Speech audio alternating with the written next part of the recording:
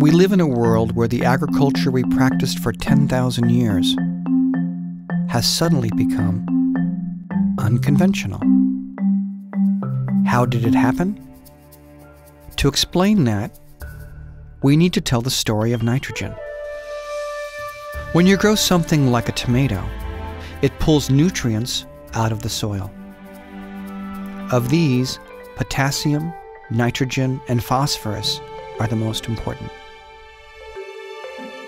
For plants to absorb nitrogen, farmers always added composts like crop waste and animal manure to their soil. This increased soil fertility and resulted in a better harvest. But these farmers weren't nearly as efficient as Fritz Haber. In the early 1900s, his Haber process resulted in the production of ammonium nitrate, a chemical that fixes nitrogen in the soil. Its primary ingredient, natural gas. Ammonium nitrate dramatically improved crop yields, and as people learned in World War I, it also made very effective weapons.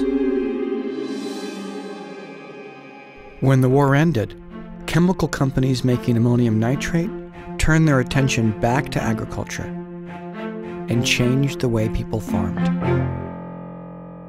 Farmers who once were guided by the lunar calendar, who carried their knowledge from one season and one generation to the next, now received instructions printed on the side of a fertilizer bag.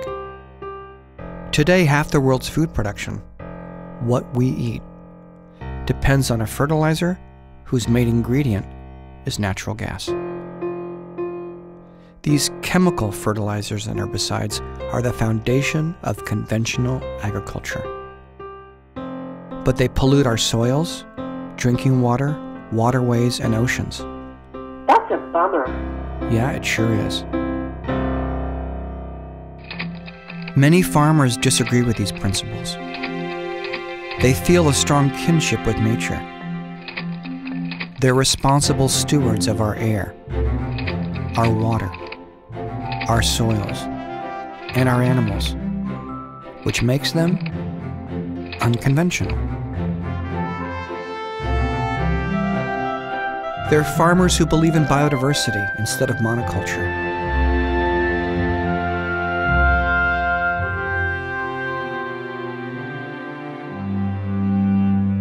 Farmers who build soil fertility without chemicals.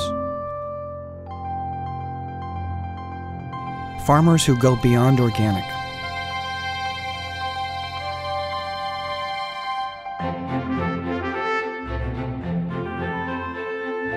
Farmers who work with nature, not against it.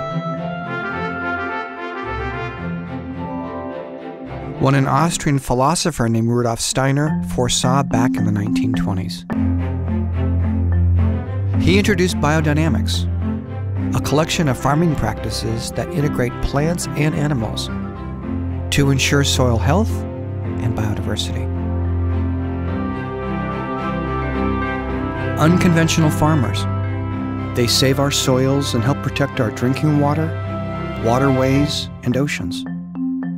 Find out if your farmer is unconventional.